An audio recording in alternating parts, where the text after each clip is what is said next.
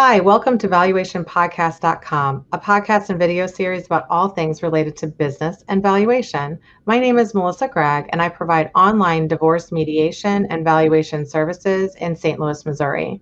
Today, we will discuss preserving a family business when the owners divorce with Bob Boyd. He's a divorce lawyer in Atlanta. He's also the co-founder of Boyd, Collar, Nolen, Tuggle, and Roddenbery, and is a leader in family law who has received recognition from his colleagues across Georgia and the nation for his work in high net worth divorce litigation and contested custody cases. Let's go back to the business owner is ready to file for divorce, right? And so maybe they file, maybe they've contacted you. What do you then typically see will happen when these two people own the business together and get divorced in the state of Georgia? We talked briefly about it, but kind of give the lay of the land of what is, if there's anything happening in Georgia, or what should they expect in this process? Well, that's a great question. Because with delays, with the pandemic, with jury trials, with bench trials, all of these things, I don't think people have any clue about. So maybe you can give them just kind of an idea of what to expect. Sure. Well, like with most things in a divorce, I tell folks, to the extent you can maintain the status quo, it's going to be better for everybody. And that especially holds true with a family business. If we start out the case and the people are at each other's throats about how the business is going to be run and how money is going to be taken out or invested, we're going to end up in a courtroom. Somebody's going to be asking a judge to appoint a special master or a receiver, and then the business is going to be taken out of your hands. You're not really going to get to run your business the way you would like to do it. And so that's why I can't overemphasize how important it is to try to, even if you hate each other's guts and don't trust each other, you've got to try to put that on the back burner and keep the business viable so that you at least have options, whether you want to be bought out or whether you want to sell it to a third party, because the last thing you want to do is be at each other's throats and run the business in the ground where it has no value.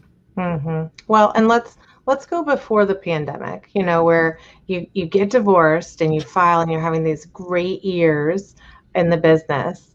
And then that year that you're filing, all of a sudden things tank. And you're like, well, yeah, I told you it's all reliant upon me, and the industry is going to heck, and the future is bleak. Tell people how the attorneys and experts and judges see that, because we do kind of see through it, right? But what does it tell the judges?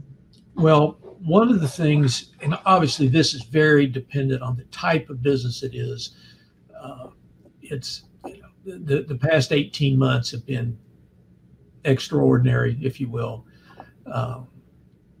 But I think that's why the valuation experts would tell you, if they have the data, they would like to use 5 years as opposed to 1 year, 2 years, because the 5 years is going to give a more accurate valuation.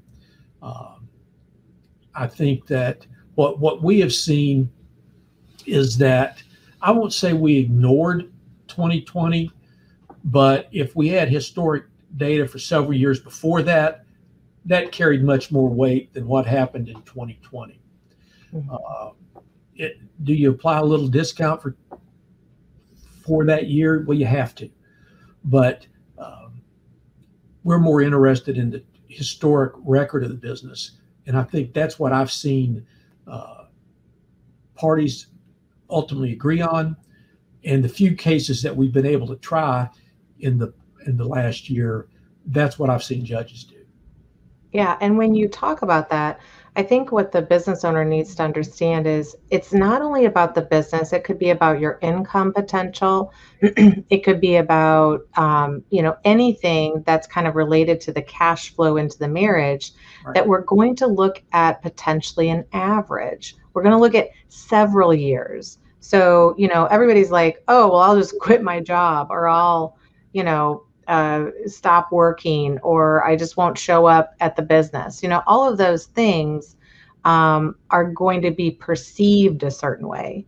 That's right. And I think that's what you have to understand, that one thing that all of a sudden reduces the income or tanks the business, we may still look back and say, well, it's still worth something because we're looking at an average That's right. of historical earnings. And people are like, oh, yeah, so it didn't work, right? It didn't work for you to manipulate the situation.